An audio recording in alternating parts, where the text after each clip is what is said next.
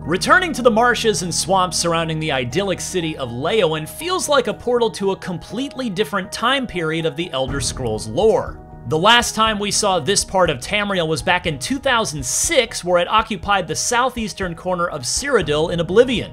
For reference, that was several years before we even knew there was going to be a Fallout 3, so it's safe to say that it's been a little while. The Elder Scrolls Online Blackwood knows exactly which heartstrings it's pulling here, as its roughly 20 hours of content is littered with gags and unmissable references to Oblivion that generally end up feeling more endearing rather than stale.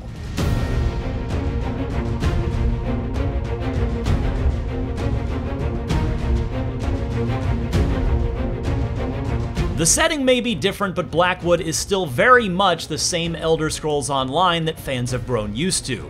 This expansion barely breaks away, at all in fact, from the formulaic zone design that it's established over the last several years since its Morrowind chapter in 2017. We get the same exact number of quests, locations, sky shards, world bosses, and a new trial, which is the bog standard configuration of new things that we get in every single new expansion each year. ZeniMax Online is nothing if not consistent, but at least it's safe to say that the writing is filled with more zingers in comparison to last year's comparatively dry Greymoor expansion.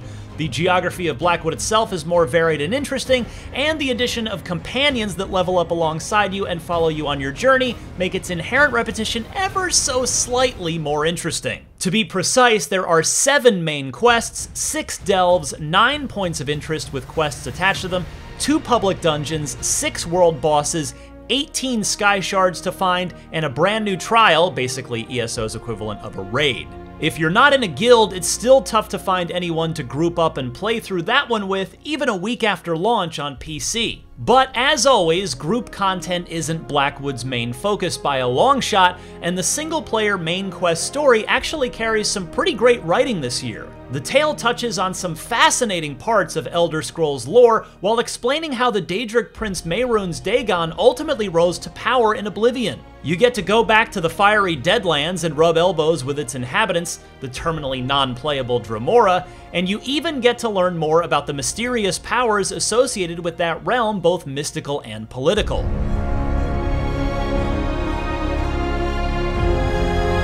Blackwood still ends up being pretty cheesy in its delivery. Character animations still evoke the uncanny valley to its highest extreme. One main character who we're meant to sympathize with constantly looks like he's just had a fresh Botox injection. That's not new, of course, that's just how Nord characters look in ESO, but this rehashing of low-quality animations and character models in every new expansion contributes greatly to the feeling that ESO isn't keeping up with the times as much as other MMOs have.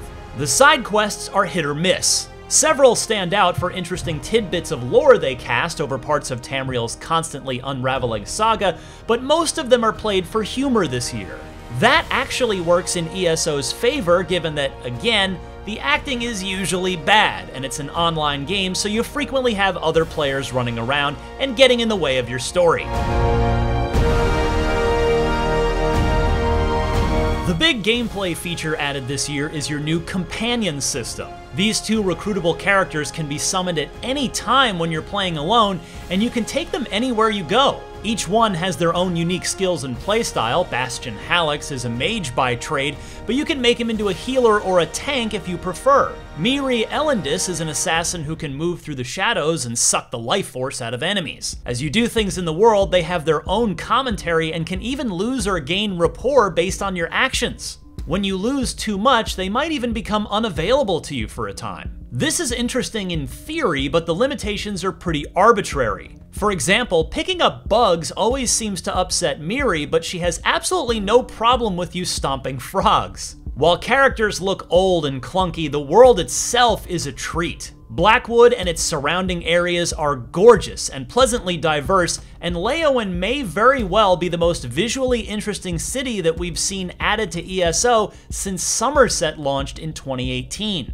The fiery red Deadlands contrast against the verdant green swamplands which surround the northwestern portion of the map, and both of those contrast against the sunken, blood-soaked marshes that cover its eastern half. There's a lot to see here, and the deliberate detail that went into handcrafting each part of the new zone is noticeable.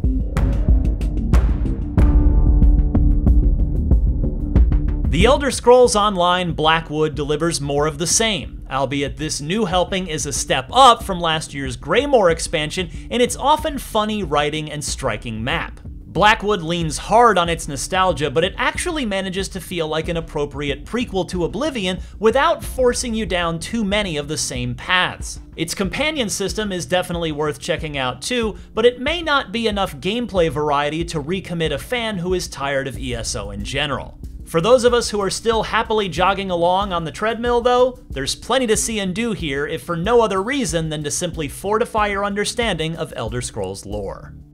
For more, check out our reviews of Biomutant and Assassin's Creed Valhalla Wrath of the Druids, and for everything else, stick with IGN.